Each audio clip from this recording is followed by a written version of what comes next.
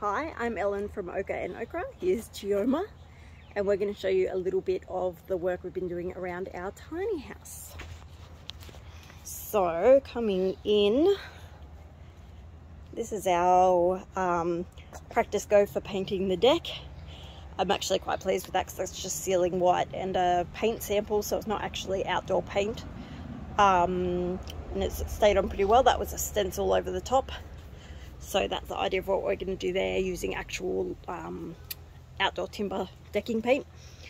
And then we've got our upcycled cane lounge that we sewed this new cover for from vintage material. That was a curtain that I got at Vinnie's. And that's the footstool that goes with it. And then coming inside, our bifolds. So we're still not able to be living in here. It's all right, Chi-Chi. Hey. Hey. We're still not living in here because we're not on site yet. What you doing? So we've just got some lighter furniture in here, but it was really important to me. As I was saying, it was really important to me because I wasn't in a position to get the whole house made out of reclaimed material, which is what I would have ideally done. But in our situation, having to move out from our home pretty quickly and having Chioma, I wasn't really in a position to wait as long as that was going to take. So we went with our Havenwood Jackson model.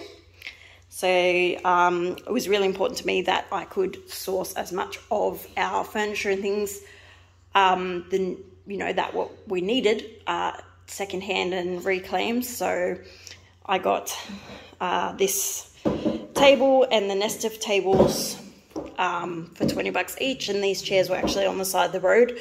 I've also got a mid-century desk upstairs in what will be Chioma's room for the moment, so one of these chairs will go up there, and when we move the house to its final resting place, we will put the couch in here. And then I've got my stools. This was from the same place. That was also $20. So what we've done in terms of a couple of changes, this door was originally painted white, a bit of distressed, and I chose this colour for the kitchen, which Rick, the builder, always called blue. I sort of wanted it to be much more minty green. And I always imagined having this sort of peacock to this door. Chi-Chi. So I've now painted that. That's what it looks like. I'm really happy with that. Kitchen dresser, that's gonna go here against that wall. Again, we haven't put it in because we don't want to bounce around when we're moving. So that space will be taken up as well. It's our bathroom in case you were interested. So same color in here. We've got a hand-painted Mexican sink to go in here, and just a little tub for Chi-Chi to use as a bath. And I've got my two paintings, which are also from the same shop I got the furniture from. I got those framed and they're up and ready, and they are just the Velcro, 3M sticky things to the wall.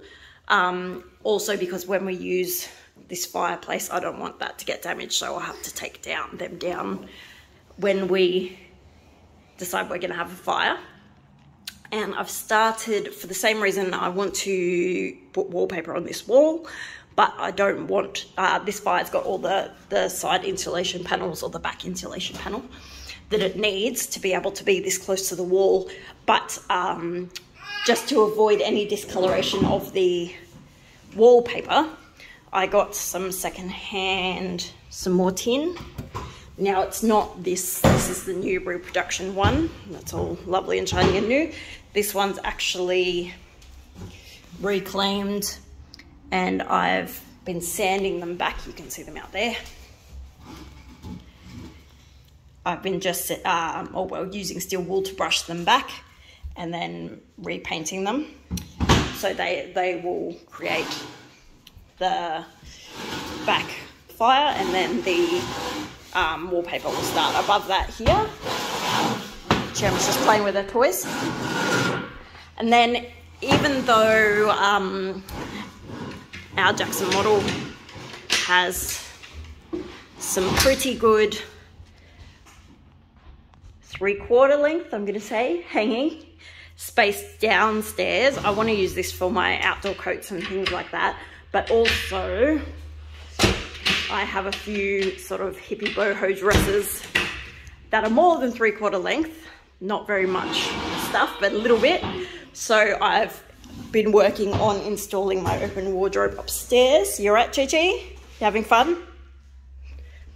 So up here, I've got some more bits and bobs coming. So this is our bedroom, or will be our bedroom.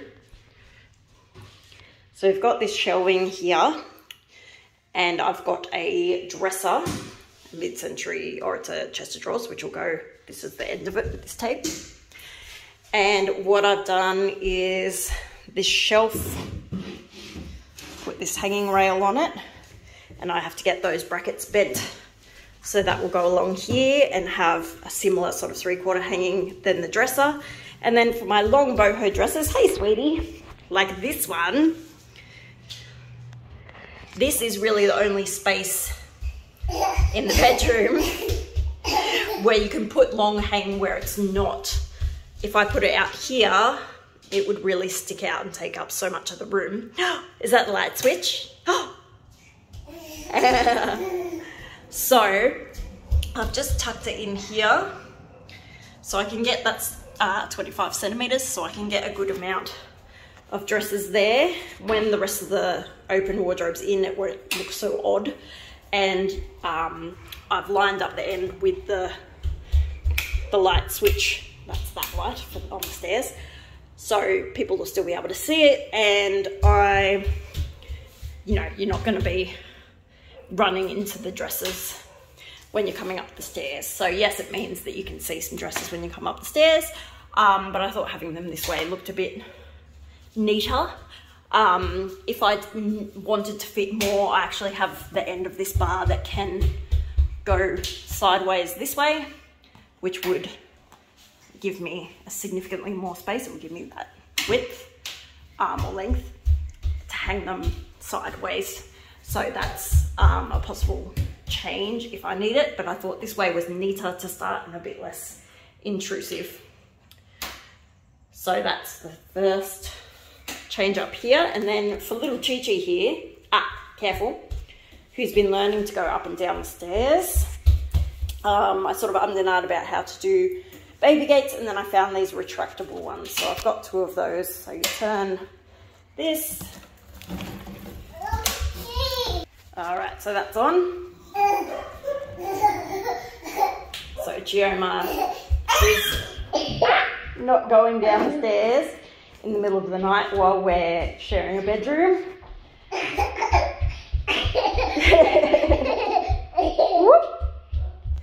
So now this is a safe spot for her, and I don't have to worry about her disappearing down the stairs at night. So to secure the safety gate, it's got these clips. This is just through the cabinet, so that side was quite easy. This side, we needed it up here where this window is, so we've just put this little piece of wood, attached it to the skirting board and the window frame, and put a little hook on that. So it's quite sturdy, and that can be taken out when Chi-Chi doesn't need the gate anymore. All right, you got a safe way? Come on, sit down please. Safe way. Sit. Slide. Yeah, come on, you're gonna come read. Sit. Slide. Sit. Slide. Sit. Slide. Sit. Slide. Sit. Slide. All right, we're gonna talk about this one. So we've got the other gate up there ready to go, but currently I'm not too worried about Chioma getting up here. What we did do, sit down please, slide, good girl. So obviously this ladder has stairs or rungs below this. So what I've done to baby proof this one is, this is just a piece of tin that I've sprayed black, and I've tech screwed that into the ladder so that Chioma can't get onto the bottom of the ladder as she learns to climb a bit more. And from this step, I can quite easily step across here and I can get up. I can help her up from here if need be, but she can't independently access those bottom rungs. So that's what we've done to baby safe this side, and that will have a baby gate up there as well to keep her safe if we're up there. At the moment, that's got my little desk. I'll just give you a quick look. It's not got much. Again, because we haven't moved in yet, so there's a gate ready to go. But you've got my little desk. One of those chairs will be up at my sewing machine. My vintage singer will come up here, and we'll pop a bunch of Chi-Chi's toys up here. And once the gate's up, then she can be in a safe space to have a play while I do some sewing or some other work. And we're going to put some partitions in there and make a little dollhouse for her in one of these. Hi. So as you can see, she cannot get up there by herself. There we go. So I'm quite pleased with how that's working. Yeah. And then around this side, because you want to use all the space you've got in the tiny house, I've left these rungs open and we've tucked some of Chi-Chi's toys in there. And she's got a basket down here for some more toys. And her rocking horse, that's Pokey. So she's got some things she can immediately access. And then what we're doing is this drawer here, which she can get to, has sort of her excess, and I rotate those so that she doesn't get too sick of what she's got, but we don't need to be buying her new stuff. Other thing is, I've just got 2 light fittings up there. I got those for $1 each from the Remaker in the Hawkesbury. One of the outcomes of choosing to have the bifold doors was that the heater that's normally in between these 2 louvers had to move into the corner, which is fantastic, except for the fact that then the TV point is now up here. So if you're sitting on the couch, you can see that light. If I want to center my TV, which I do because I'm a bit particular about things like that, that light is going to be right in the middle of my television. And yes, I know I could put it on one side or the other and put a picture next to it. But anyway, my preference is for it to be centered. So I've got those 2 lights and I'm going to try and put them so they end up hanging on either side of the TV, and I still have that light over the bench. So those 2 smaller ones will hopefully replace this one light fitting in the middle. What do you think, Chi-Chi? All right, so that's sort of how we've got the tiny house set up at the moment. Unfortunately, because we can't move in until we can get it down to the pad, it's a very nice playroom for Chioma at the moment. Anyway, when we are moved in and more settled, I will give everybody more of a tour of that. Thanks for watching. Say bye. Bye, Chi-Chi. Chi-Chi. Bye.